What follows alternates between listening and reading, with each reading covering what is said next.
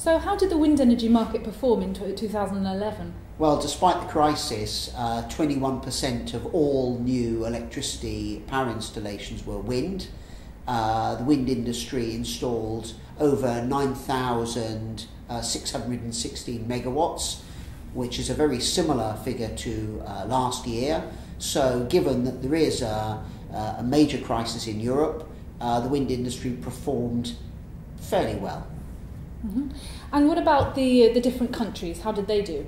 Well, Germany installed a lot this year.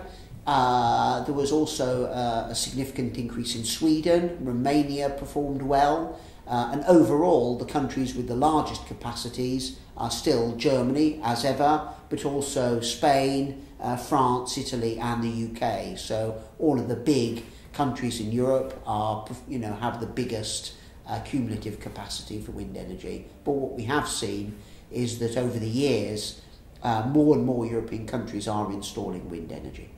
And what about other types of power capacity? What were the trends there? Well, there's a remarkable story to be told there.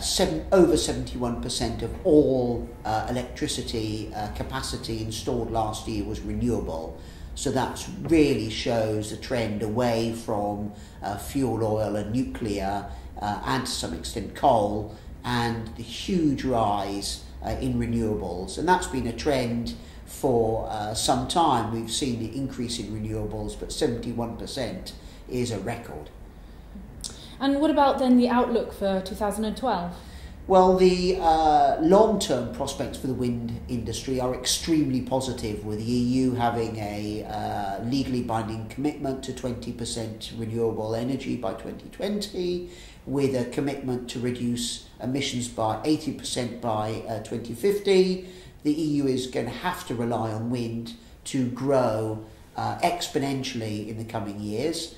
But in order to achieve that, we do need real growth. It's been a bumpy ride for the last year, and it may continue in 2012. We'll have to see if the wind industry can find new forms of financing, but the long-term prospects are very good indeed.